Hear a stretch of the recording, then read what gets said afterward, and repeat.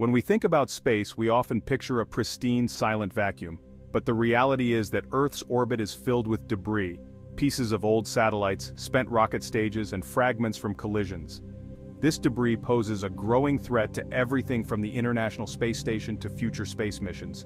But how dangerous is it, really? And what can we do about it? Let's explore the world of space debris.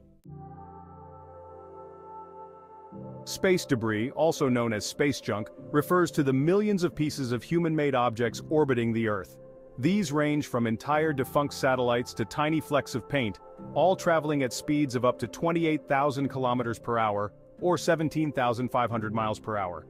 Even something as small as a screw can cause catastrophic damage at these speeds. Most space debris is found in low Earth orbit, where the majority of satellites and the International Space Station operate. This clutter poses a constant risk of collision. At such high speeds, even the tiniest piece of debris can cause serious damage. In 2016, a tiny paint chip struck a window on the International Space Station, causing noticeable damage. While the astronauts were safe, it highlights how even the smallest fragments are dangerous.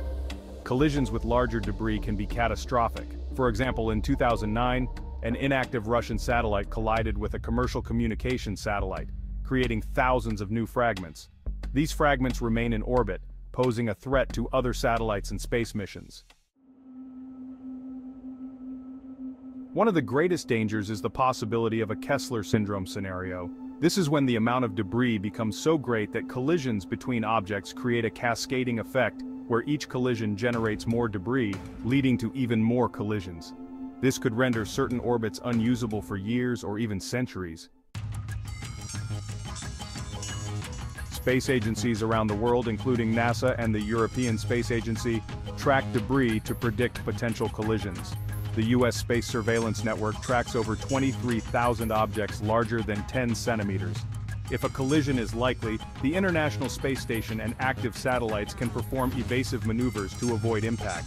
However, not all debris can be tracked, especially smaller objects. And as the number of satellites increases with projects like Starlink, which aims to launch thousands of satellites for global internet, space is getting even more crowded. The space debris problem is growing, but there are innovative solutions being developed. One idea is the Clean Space Initiative, which proposes capturing debris using robotic arms or nets to safely deorbit them. Laser technology is also being explored to push debris out of orbit by nudging it towards Earth's atmosphere, where it would burn up upon re-entry. Another solution is to make satellites and rockets more self-deorbiting.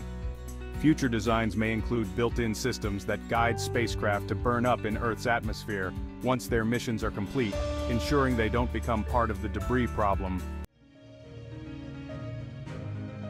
As we continue to explore space, the problem of space debris will only grow unless we take action.